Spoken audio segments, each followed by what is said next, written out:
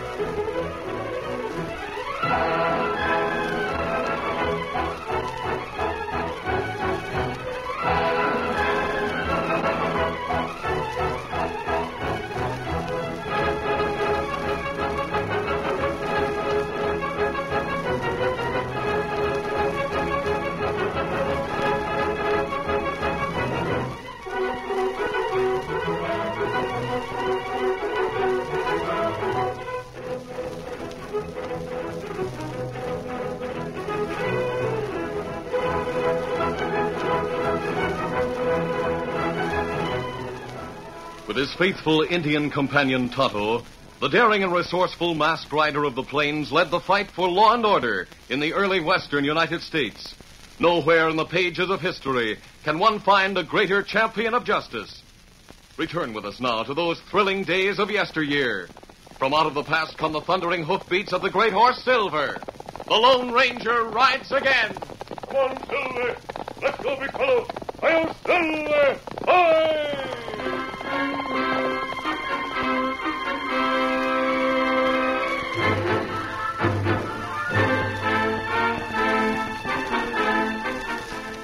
Jeff Wilson was 19 years old when he spoke to a white girl for the first time.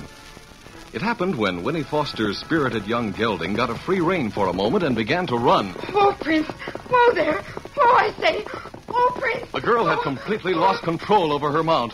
She was swaying in the saddle when young Jeff, riding with the easy grace of an Indian, saw what was happening. He touched a moccasined heel to the flank of his Mustang and spoke sharply in the Indian tongue. Colato! Winnie Foster heard the approaching hoofbeat. Here! Frightened as she was by her own runaway mount, she became even more terrified when she saw a bronzed youth wearing buckskin trousers and a feather in his braided hair. Get out! An Indian. Jeff guided his horse alongside the gelding. Then, reaching out, he grabbed the loose reins of the runaway. Get away. Get away. You let me go. Don't be afraid. I'm not going to hurt you. You speak English? Is that strange? Well, I guess a lot of Indians speak English. Yes, they do. Only I'm not an Indian, miss. You're not an Indian? But you look like one. Why do you dress that way if you're not an Indian? Does it make any difference? No. No, I suppose it doesn't. I'm just excited. I don't mean any offense, really. I appreciate what you've done. Now that you know I'm a white man. Is that it? Oh, no, I mean it. It doesn't make any difference. I'm sure my horse will be all right now. I'll go back to town. Your horse might run away again. I'll ride along with you until he quiets down. He'll be all right. It won't be necessary. I'll decide that, miss. That horse looks mean. Come here, ba. Wabega.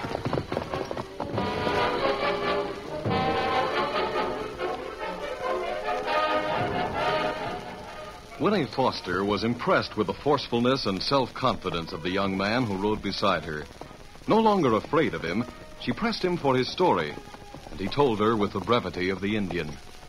When I was about 5 years old, my folks started to California. A big sandstorm came up, and it blew for many days. We ran out of water. My mother and father died.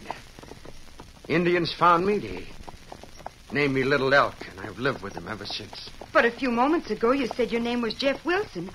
How do you know that's your name? I remember my folks calling me Jeff. Oh, I see. And then I have this locket. Inside of it is my name and the date I was born. I'm 19 now. For one who has lived with the Indians so long, you speak English very well. My Indian father, Chief Fat Otter, speaks English. Also, I talk to the white traders who come into our camp. I see. Are you married? No, I'm not. Are you, Jeff? No. Maybe I'll leave you now. Your horse is quieted down. Yes, I'm sure he'll be all right now. You better get a tame horse. Horse that'll not run away. Quite the contrary, Jeff. I think I'll keep this one. Why keep him? He might run away again sometime. And maybe I catch him. I hope so.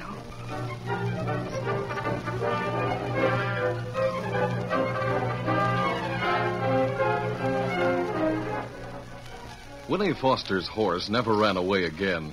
But in the year that followed, she and Jeff Wilson saw each other many times. On his 20th birthday, Jeff entered the teepee of his Indian father, Chief Fat Otter. My son's brow is troubled, like the sky before the storm breaks. Yes, Father. I am troubled. Fat Otter was young once. He knows a young man in love.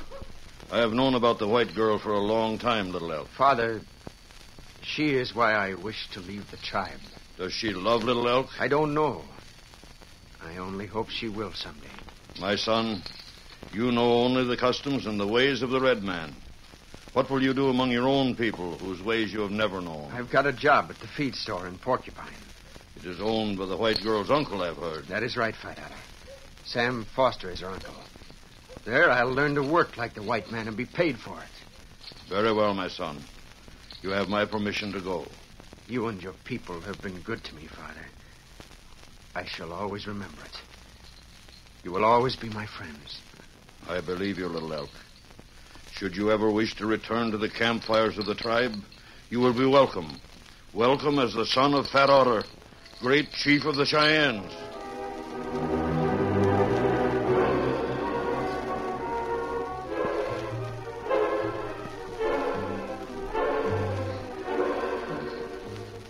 It was midsummer when the Lone Ranger and Tonto crossed northward over the Arkansas River shortly after daybreak, and after an hour's ride, pitched camp a few miles from the town of Porcupine. After a hearty breakfast, they took stock of supplies, and the masked man said, They're running low, Tonto. Got to stock up before we break camp. Town of Porcupine near here, Kemosabe. Yes, you can get everything we need at Sam Foster's store. Oh, here's a $20 gold piece. I think that'll more than cover the cost. Me go now. Get back when sun high in sky.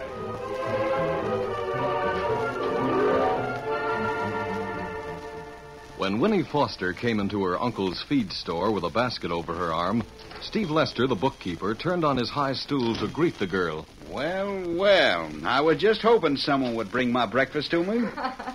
Hello, Steve. Now you can just spread it out here on my desk, and I'll show you how a real man eats. Now, Steve, you know this is for Uncle Sam. He left without his breakfast again this morning. Some men have all the luck. Your Uncle Sam, for instance. I'd sure like to have a pretty girl wait on me like that once in a while. Where is he? Your Uncle Sam? Oh, he's out in the warehouse talking to that half-breed, I think. Want me to go call him? Steve Lester, what did you say? Huh?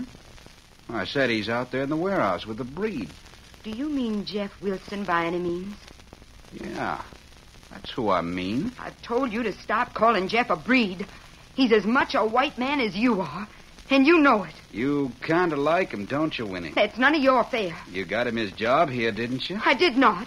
He asked Uncle Sam for the job, and Uncle Sam hired him. If it hadn't been for you, he wouldn't have. Your uncle doesn't like Indians any better than I do. Steve Lester, if you ever call Jeff an Indian again, I'll... Never speak to me again. You told me that before. And I mean it. Now listen, Winnie, let's talk sense. Jeff Wilson may have white skin, but underneath the skin he's an Indian. You live with him too long, he'll never change. Ever since he came to work here, you've done everything possible to poison Uncle Sam against Jeff. You've even tried to turn me against him. I'm just talking facts. If it ever came to a showdown as to whether he's more a redskin than a white man, I know which side Jeff Wilson would choose. That's a lie. One of these days I'll prove it to you, Winnie. You'll have to before I'll believe it. Now I'll go find Uncle Sam myself. Now, hold on. He's busy right now. He's filling an order for an Indian who calls himself Tonto. Busy or not, he's going to have his breakfast. All right, Tonto. I'll take care of it right away. Me want bacon. Oh, hello there, Winnie. What have you got? Your breakfast, Uncle Sam. Hello, Jeff. Good morning, Miss Winnie. What's wrong, Winnie? What's your face so red for? Nothing. Nothing, eh? Well, now it appears to me you're mighty upset about something. I am not. Uncle Sam, do you want to eat your breakfast here or in the office? I'll eat it right here. I got a lot of grain to sack. Let me have it. I'll spread it out for Yes, you. and while you get it out, I'll finish waiting on this Indian. Now, Tonto, is there anything else you need? No, me got everything. How much it cost? Have you kept tally on the stuff, Jeff? Yes, Mr. Foster. It's all here on the slip he brought with him. I've checked it off. All right. Now, Tonto, you go into the office and show the slip to the bookkeeper. He'll tell you how much it comes to, and he'll take your money. Me go pay. Then me put supplies on horse. I'll pack it on your horse, Tonto. You go pay up. Oh, that good. Then me go pay.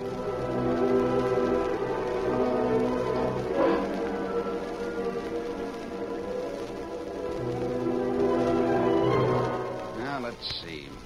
I guess that comes to $16.15, Indian. Here money. $20 gold piece. Hey, Redskin, where'd you get that kind of money? From friend. Me want change. Oh, so you want your change, huh? Ah. Well, tell me who this friend is that trusts you with gold money. You give Tonto change and Tonto go. Supplies are packed on your horse, Tonto. He's ready to ride. That good. Me go and him give change. I'm not passing out your change until you answer my question. Where'd you get this $20 gold piece? Me not tell. Give change. Don't you talk to me that way, Redskin. When I ask you a question, you'd better answer it. Just a minute. What's the trouble here? You keep your big nose out of this, breed. Did you give him that gold piece, Tonto? $20. Give him his change, Steve. Give him his change. Why, you half-breed Redskin. Let go of me. That's better. Pick it up, Tonto. Me got change. Let go of me and I'll kill the two of you. You ornery Indians. You better get out of here, Tonto. I don't want you getting into trouble. You not fight him. You get into trouble. Turn me loose, you breed, or... Tonto, do as I say. Get out of town. He'll make trouble for you if you don't. Well, me go then. But you not fight him. You get in trouble. You'd better take your filthy hands off me.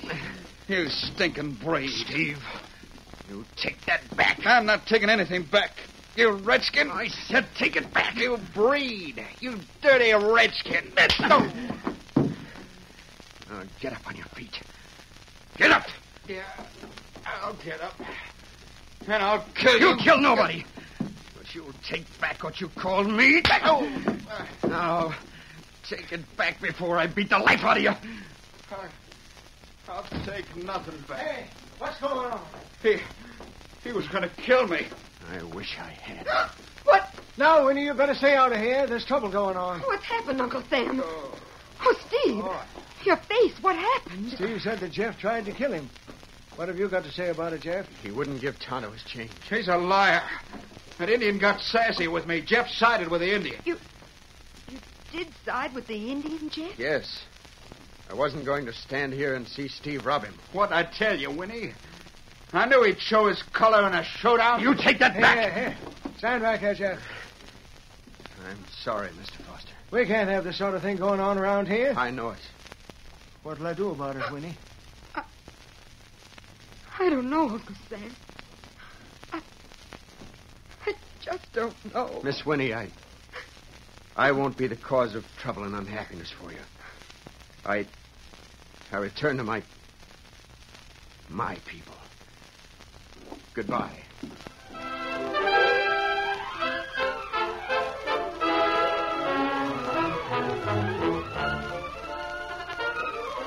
The curtain falls on the first act of our Lone Ranger story. Before the next exciting scenes, please permit us to pause for just a few moments.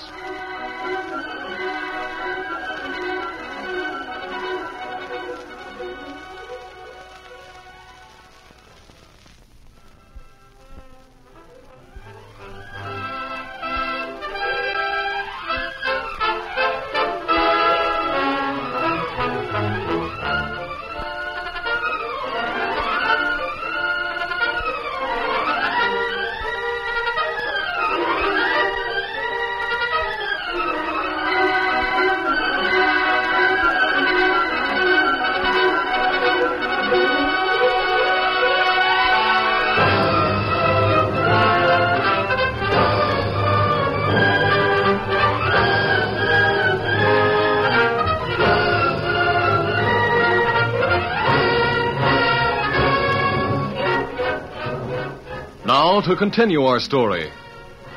Without knowing the outcome of the argument between Jeff Wilson and Steve Lester, Tonto returned to camp and told the Lone Ranger about his argument with the bookkeeper of the feed store in Porcupine. Jeff Wilson say to me, get out of town. You not get in trouble, Tonto. You did the right thing, Tonto. It's easy for a white man to stir up trouble against an Indian. Maybe Jeff Wilson in trouble. Oh, I doubt that. He's a white man. He can take care of himself among white men. What you not know, Kemosabe, Jeff Wilson is Little Elk, him adopted son of Fat Otter. He is? That right. Him leave tribe to work in store. That's strange. I wonder why he left the Indians. Me not know, Kemosabe. But clerk in store call him Breed. Clerk maybe think him Indian. Make trouble. Tonto, Jeff's still a white man. The clerk won't be able to stir up trouble for him.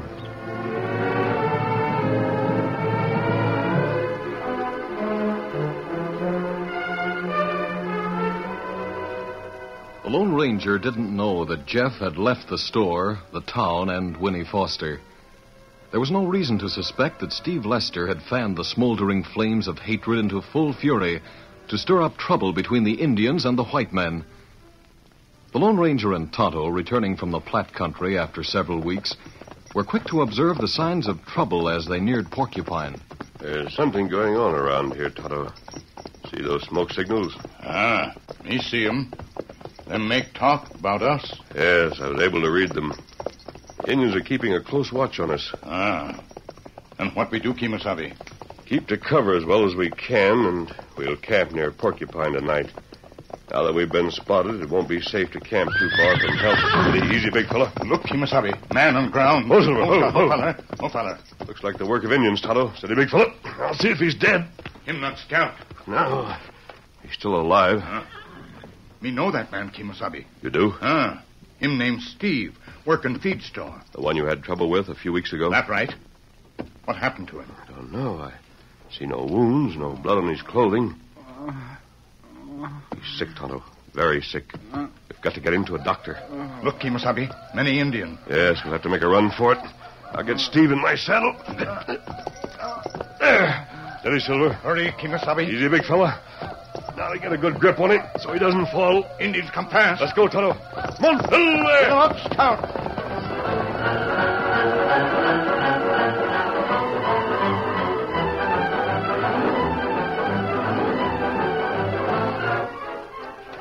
Where'd you find him, masked man? About 5 miles from town, Doctor. We've been looking all over for him since he walked out of the dance last night. He was acting mighty strange. Strange? Yes. You see, he took me to the dance, but he didn't act like himself. It must have been the fever that caused it. He kept saying he was going out to kill a man. Of course it was the fever, or he wouldn't have gone looking for trouble. Not with the grass full of Indians, he wouldn't. Who did he want to kill? A man named Jeff Wilson. He's a white renegade that lives with the Redskins. Steve hated him. I understand. How serious is he, Doctor? Very serious. In fact, critically ill. But that's not the worst of it. What do you mean, Doc? He has smallpox. And we've all been exposed to him. The whole town was at the dance last night. I know that. And the whole town will be down with it mighty soon. Oh, this is terrible. What'll we do? Maybe the doc's got some of that serum they tell about. Have you, Doctor? No, I haven't. I've heard of it, but I have none here. Where can we get it? I think the Army uses it to protect the soldiers at Fort Larned. But that's no help to us. Not with the town surrounded by Cheyennes. Tonto and I outran the Indians to get here. Perhaps I can do it to get out. No, you'll never get through, mister. You won't last an hour when you ride out of town. Me go, Kemosabe. No, Tonto, no. I'll go first. If I'm not back in 2 days, you try to get through. Me do what you say. Good. Adios, Tonto. Adios. Well, I'll be dead burned. He called you Tonto. I thought I'd seen you before. You're the Indian that started all this trouble in the first place. This is no time to start more trouble, Sam. If that man doesn't get back from Larned, they'll bury all our troubles with us. Darkness was just beginning to fall when the Lone Ranger rode out of Porcupine and headed the Great Horse Silver eastward toward Fort Larned. Knowing the country to be seething with Indians, he kept to the cover of gullies, draws, and brush country as much as possible, and kept a wary eye for signal fires that would indicate his presence had been detected. He saw none, but when about 10 miles from town, he had to top a low ridge. Come on, Silver! I've seen a Silver. Come on, big fella! A rifle cracked in the distance, and a bullet whined over his head, and this was followed by Indian yells only a few hundred yards away. The masked man bent low in the saddle and urged the big white stallion to greater effort. Come on, Silver! But the Lone Ranger soon realized that escape was impossible, for he heard the yelling savages closing in on him from all sides. At any moment, he knew he would be brought down by a bullet from an Indian's rifle, and he decided that his only hope for survival was by immediate surrender. He drew rein on Silver. Oh, Silver, come on. Easy. Almost immediately, the masked man was surrounded by the painted Cheyennes. Instead of waiting to be questioned by them, the Lone Ranger, showing no fear, began giving orders. Take me to Chief Fat Otter. I want to see him at once. There's no time to lose. Take me to Chief Fat Otter. You come. We take you to Great Chief. Come on, Silver!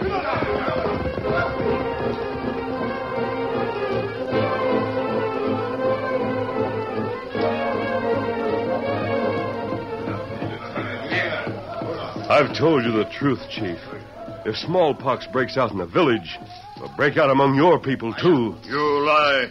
You go to Fort Larned for soldiers. What's going on here? This white man goes to Fort Larned. He will bring soldiers. Masked.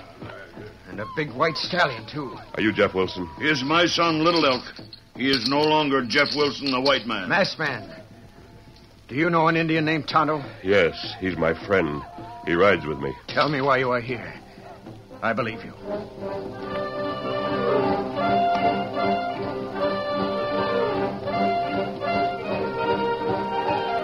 When the Lone Ranger had explained his mission and its urgency, Jeff Wilson asked, This great medicine you go for, will it save the life of Steve Lester? He may live. The vaccine will not save him. He has a disease already.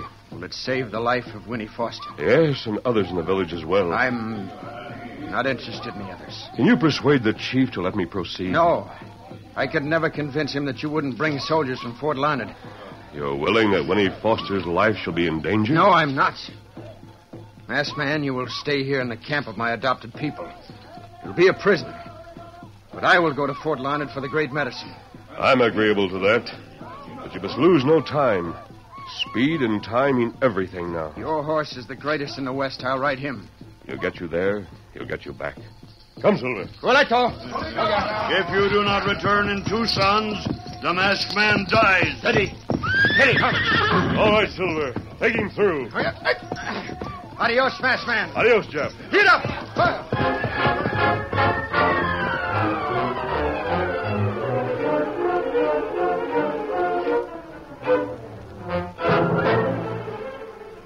2 days later, Dr. Saunders bent over and crossed the hands of Steve Lester.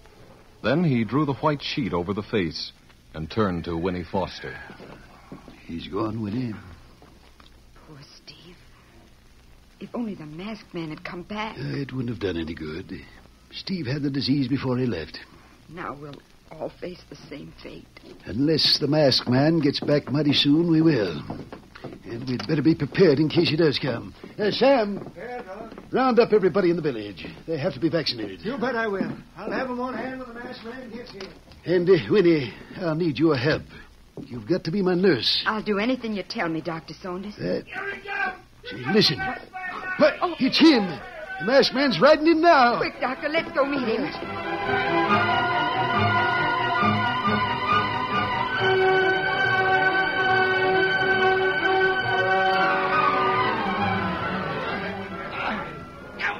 Hey, Doc, that hurts. Quit your yelling, Sam Foster. It's all over now. I'm sure glad it is. I lost 10 pounds waiting for you to get around to me. Is Sam the last to be vaccinated, Doctor? Yes, my friend. Sam's the last. Everybody in town's vaccinated now. My work's done. No, not yet, Doctor. They've got to get to the Indian camp at once. Indian camp? We're not going to vaccinate them. Winnie, I didn't go to Fort Larned for the vaccine. You didn't? And how'd he get here? I was captured by the Cheyennes and held prisoner. Jeff Wilson rode to Larned in my place. He did it for Winnie. Jeff did that for me? Certainly you'll do as much for him and his people. Oh, yes, I will. Come, Doctor, let's go with the masked man. You bet I will. Let's go, my friend. Come, Toto. Horses all ready, Kimasabi.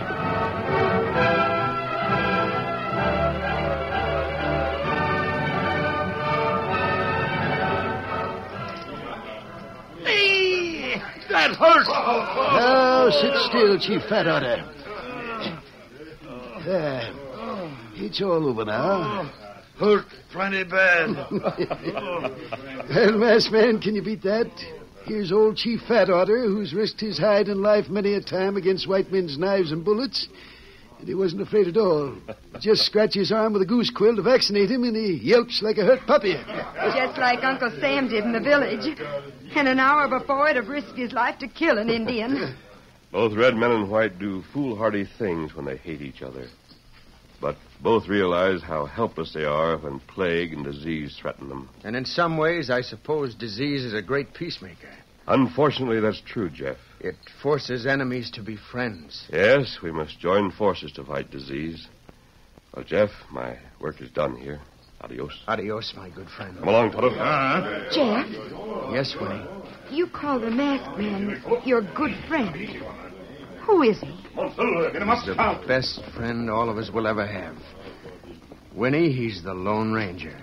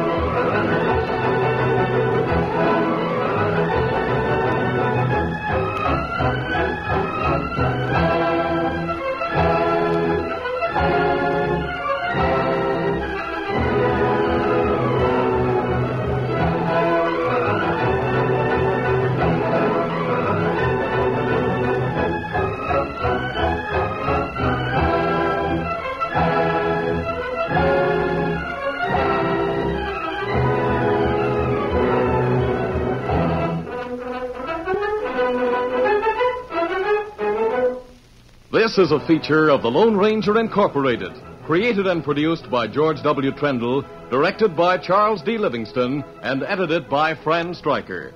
Part Lone Ranger is played by Brace Beamer.